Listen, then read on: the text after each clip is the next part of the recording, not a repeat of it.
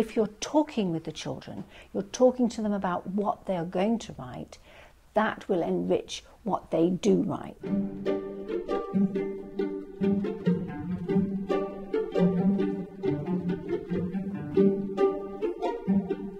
Talk to Write is a programme that works as well with older primary pupils as with younger.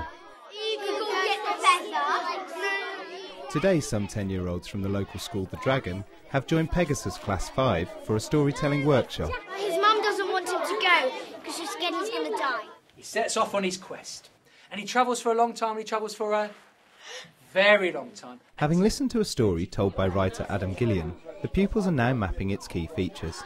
This helps fix the plot in the pupil's mind. There's a boy called Jack and he had a mum. His father died he got murdered. So what is the attraction of story mapping?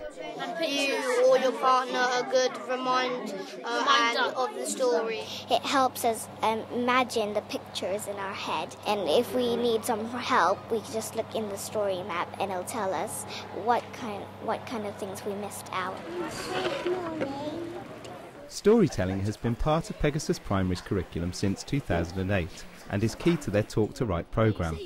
It's helped raise the standard of writing significantly. It's hard to sound anything less than passionate about it, because the impact upon the writing and the confidence of children, but particularly the writing standards, is phenomenal. Evidence of that is all through the school. We do a lot of monitoring like all schools do, and the quality of the work in the books now is superb. Judy Clark, an expert in Talk to Write from the National Literacy Trust, is visiting Pegasus on this storytelling day. Children need to be engaged. Children need to know what is the writing process, right from the creating ideas, thinking about developing ideas, all the way through the process to organising those ideas and then putting them onto paper. The king couldn't ride a horse and the horse was called Rondella. I think there's a whole range of activities that are really purposeful talk activities, right through discussion around books and ideas, getting children to think critically, develop their own ideas, talk together, so lots of paired work. And she gave him a locket, a ring and a sword. He went into the forest and he met a lion. Miss Pearce is going to take a few of you outside just there, and the rest of you have a bit more space in here. Some pupils have gone outside where there is more room to step out and verbalise the story about Jack. Once upon a time, a monster called Jack killed Jack's father.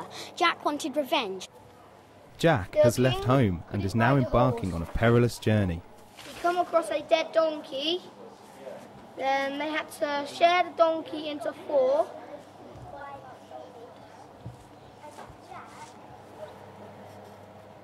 Flora and Juliana attend different schools and have never met before today, but they are already co-authoring their story. On his 18th birthday, he managed to cut down the tree with his bare hands. The most important thing is that they have the language which will enable them to create a story. So they need the vocabulary, the ideas, and be able to translate their ideas into vocabulary onto the page. So if teachers want their pupils to live happily ever after as proficient creative writers, what do they need to do?